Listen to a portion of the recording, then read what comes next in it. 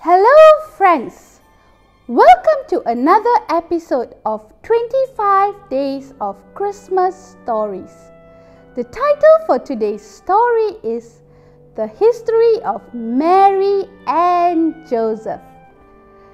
The birth of Jesus that brought about the salvation to each and every one of us started with the obedience of one young teenage girl named Mary. Isn't that amazing? Now you may ask, who is this Mary that God chose to be the mother of Jesus? Well, she was a young virgin, pledged to be married to a young man named Joseph. She was a Galilean Jewish woman who had a heart that was willing to obey God. Mary became the mother of Jesus, of whom she conceived through the Holy Spirit.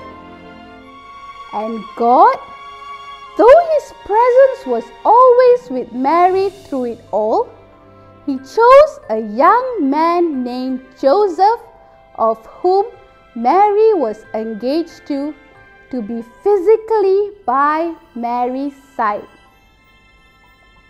Joseph was slightly older than Mary, and he was a carpenter.